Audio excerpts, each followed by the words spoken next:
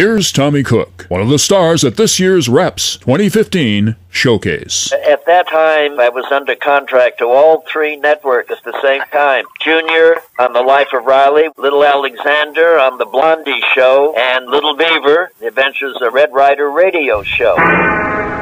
From out of the West comes Red Ryder, America's famous fighting cowboy. On that pony, Little Beaver. They've held up the Millersville trade, and we've got to get on their trail. You betcha, Red Ryder.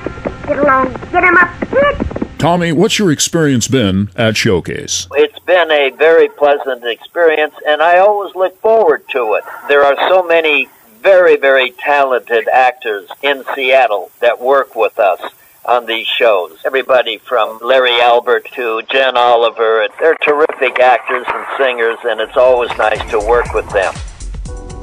In the radio years, you did regular parts. You were on a show as a regular, as they called it. Hi, Miss Brooks. Hi, Mr. Boynton. Oh, hello, Harriet. Mr. Boynton, Daddy wants to see you in his office right away. Something about signing a requisition for some test tubes you wanted. Oh, thank you, Harriet. And, Miss Brooks, your landlady called, and she wants you to call back when you can. Now, let's see. Is there someone I've forgotten? Better look under the table to make sure. Did Mrs. Davis say what she wanted me to call her about? No, but she said she'd keep a receiver off the hook so her line would be open when you call. There's something wrong with that, but offhand, I don't know just what. You worked with the same people a lot, and so it became this wonderful family kind of feeling. Radio, you just rely so much on the other actors. There's a real team kind of feeling. And, you know, you blow a line, somebody, heaven help you, we hope they get you out of it, you know. Well, I'd better get up to Mr. Conklin's office and get that requisition signed. Well, see you later, Miss Brooks. I'll walk to the phone with you, Miss Brooks. All right, Harriet. Well, how has Santa been treating you so far, dear? Oh, not too badly. Walter gave me a slave bracelet, but I don't think I'll wear it. Why not? You should see what he had engraved on it. Finder, please return this girl to Walter Denton. I think that's cute, Harriet. If a certain party gave me one of those bracelets, I think I might enjoy getting lost. Gloria McMillan, tell us what's so special about Reps. These radio shows are absolutely the most fun thing Ron and I do. We do live radio theater. I thought, I can't believe that. That's too good to be true. And I just feel like it's a great privilege. Every time they ask me to do anything, I just can't wait to do it. Now, to Ivan Cury and his career. I started in radio, really, I guess, by taking a general audition at CBS. Here they come. They're riding fast. They're riding hard. It's time for excitement and adventure in the West with Bobby Benson and the B-Bar-B Riders. Now, how did you actually get hired to do Bobby Benson? Was it just an audition? Yeah. Suddenly, however, the noose of a lasso snakes through the air and settles over Wendy. A moment more, and he's toppled from the rail and sent staggering backward across the ground. Hey, what the... Little boss, why'd you want to go and lasso me? Sorry, B. Wendy, you look like a newborn calf staggering at the end of that rope. Oh, I really am sorry, Wendy. I was just practicing with my rope. Hiker showed me a new way to toss it. Ah, Bobby boy learned fast. He sure took care of a long-eared goat named Windy Whale. Now, you keep out of this, Did you do many public appearances for Bobby Benson? Oh, boy, of course, yeah. Many. And I really love doing it. I mean, part of the fun of going to so many of these the convention stuff is to get to do this again. Sure. It's just fun.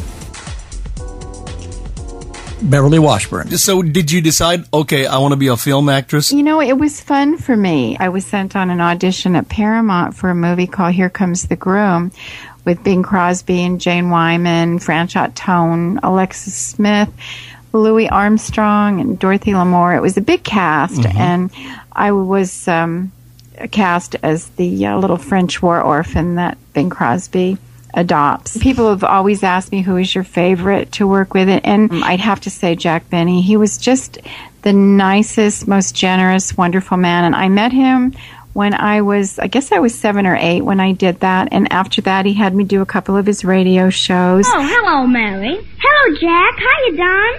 Say, Mary, I called you last night, but your maid said you were out. That's right. I went to the baseball game with Van Johnson. That was nice. Who won? When you're with Van Johnson, who watches the game?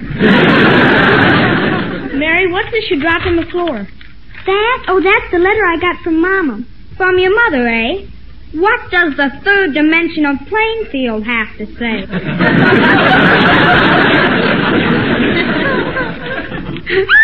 I'll read it to you.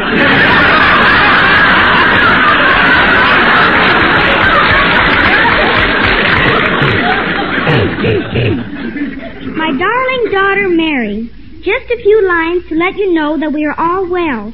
The weather's nice here now, but as you probably read in the paper, last month we had an awful blizzard.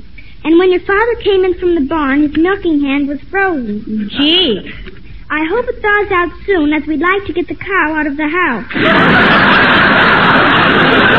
I don't blame them. Hello, Mr. Benny. Hello, Mary. Hello, Dennis. Hey, kid, I'm glad you got here, because it's time for your... Wait a minute. Dennis, look at me. Huh? Dennis, this is the first time I ever saw you wearing glasses. Are your eyes bad? No. Then why are you wearing those glasses? My uncle died and left them to me. Your uncle? Oh, that's a shame. Yeah, I can't see a darn thing with them.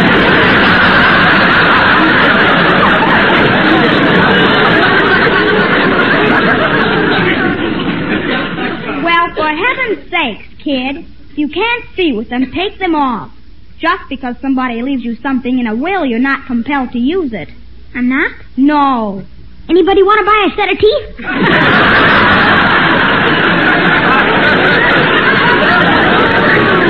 Now cut that out. And take off those glasses. I always got a kick out of the fact that he played the stingy tightwad, because he was truly probably the most generous man I've ever known. And one of our special guests this year will be Stuffy Singer. So it was a unique group of people. The majority of them weren't staggeringly paid like they are today, and they were entertainers. They were just having some fun and doing their job and go about their business. Well, hello, little children. Hello. Hello. Where's Miss Milford? She'll be back. She went to get orange juice. Oh, well, I'll just put these packages down here and wait. Are you Santa Claus? Me? Nah, he's not Santa Claus. He hasn't got a white beard. But he's nice and fat. Yeah, but he's not Santa Claus. Santa Claus never comes around here. Now, wait a minute, young fellow. I'm sort of a Santa Claus. I brought all these presents to you children. For us? Honest and truly? Oh, boy! You see, Stuffy, he is Santa Claus. Oh, boy, I gotta come over and see them. Stuffy's lucky. He's in a wheelchair. Oh. Well, I'll bring the presents around to your little beds when Miss Milford comes. I want to open mine. Now, wait a minute, Stuffy. You shouldn't open presents until Christmas. I don't want to open mine until Christmas. I just want to dream about what's in them. That's the idea, little girl. While we're waiting for Miss Milford, will you read us a Christmas story? Christmas story? That's what she was doing. Yeah, they're in that book. Oh, well, I like stories. I used to read them to my niece and nephew. Let's see what we've got here. Why the Chimes Rang, by Raymond McDonald Alden. I like that one. I don't know it. Well, I've been in the hospital longer than you have. Yes. Well, let's read it, huh? The first show I did was, the rep show up there. Now, I hadn't done radio since I was 12 or 13 years old. True. 14 years old. And I'm a little guy at that time, and little guys normally had their own microphone. And in addition to that, I was small, so they had a box. I remember walking up to the microphone, and there's a bunch of people standing around my microphone, and I'm going, what are all these people doing here? Where do I put my script? And where's my box? Here's Joan Benny, daughter of Jack Benny, one of the guests at this year's Rep Showcase. Joan, you wrote a book, Sunday Nights at 7. How did that come about? After my father died, a lot of people were asking me about writing a book about my father, but I remembered that he had written an autobiography. I found the manuscript. In the meantime, George Burns had written a couple of books about his life and Gracie and so on, and I got a call from his publisher, would you consider writing a book? But I came up with the idea, well, what if I wrote my version of Life with Father and intermingled it with his memories? Gee, what a terrific idea, Joan. And that's how it happened. Mr. Benny, Yes? My name is Joan. The girls in my high school class are having a scavenger hunt. Uh-huh. And I was selected to come over here and get something personal from you. Something personal? Very personal. Oh, I bet I know what you have to get. A lock of my hair. I'm supposed to get the whole thing.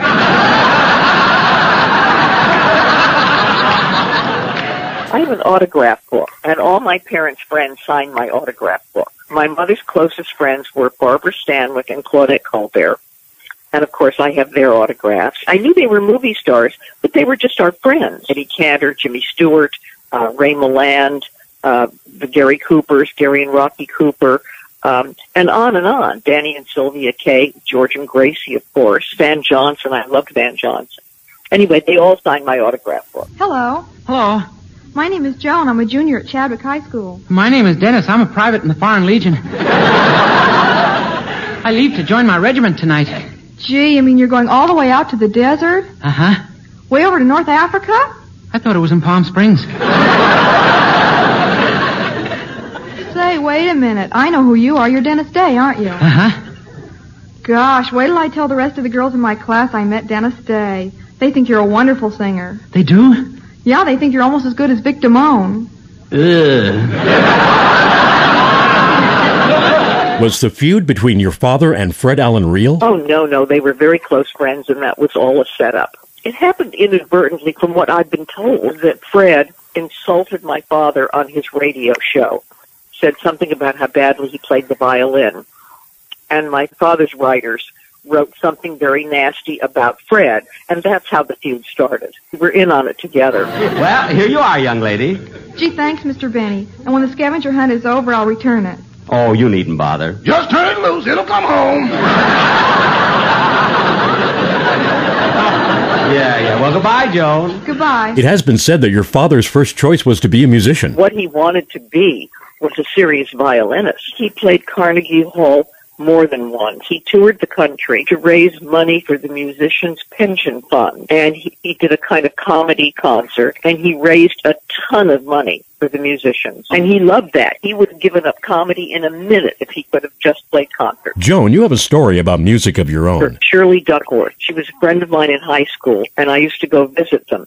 And her stepfather was Benny Goodman. Visiting Shirley was my idea of heaven. I would sit and listen to Benny practice hour after hour. You said that some of the details in the television show and the radio show were true. Can you tell us about that? Some of the things they used on the show were actually true, and some of the things were totally made up. The Colemans being our neighbors, not true.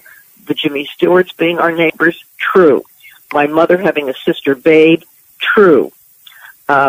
We had a polar bear in the basement, false. I'm looking forward to it. As I say, I'm always happy to come to Seattle. We are talking to Terry Moore, one of the celebrities at this year's showcase. Terry, tell us a bit about your career. One year I had 30 national magazine covers, like Look, Life, and on and on and on. I was a cover girl, too. What role are you most associated with? Mighty Joe Young. I never thought it would be a hit. Everybody remembers me from that movie. You have a story about Clark Gable. It was during World War II. I was probably early teens. My mother and I were walking outside of MGM, and she said, "There's Clark Gable." And I looked up, and he was in his uniform. I never saw anything so gorgeous in my life, and I screamed and fainted, and he caught me. Welcome to the show, Terry. I'm glad you were able to make the trip up here with us. Tell me, do you like this part of California? Well, what I could see as we flew in was very impressive. Rugged cliffs, rolling hills, miles and miles of sand dunes. Yeah, it all adds up to a wonderful place to live if you're forced into it. Terry, did you like to do comedy as well as drama? I did them all. I used to do Red Skelton, Dean Martin, and Jerry Lewis, Bing Crosby, Bob Hope. I worked with Bob a lot. I traveled with him. I remained such good friends right to the end. I worked with all of them. And Terry, you're a comparative newcomer to the Hollywood scene, and I'm sure we'd all be interested in learning more about you. Would you like to tell us about yourself? All right, Bob, where shall I start? With your phone number. Oh, I'm sorry. I'm sorry, Terry. That was just a slip. Oh, it's all right. I'm sure you didn't mean anything by it. I'm glad you're sure. Just tell us anything you want, Terry. For example, what are your hobbies? Well, I ride horseback, I cook, I love to knit, and I'm a licensed pilot. I fly my own plane. What a coincidence. That's my hobby, too. Really, Bob? Yeah, what size needles do you knit with? Terry, I understand you have an interesting story on how you got the name Terry Moore. Right. Well, actually, Harry Cohen changed it because I got my first grown-up role opposite Glenn Ford, and Harry Cohen said, we cannot have two Fords in one movie. I turned to my mother, and he said, what is your maiden name? And she said, Bickmore. He said, that's too long. We'll make it Moore. And he said, what do you want for your first name? And the part was a real Tom girl. Her name was Terry.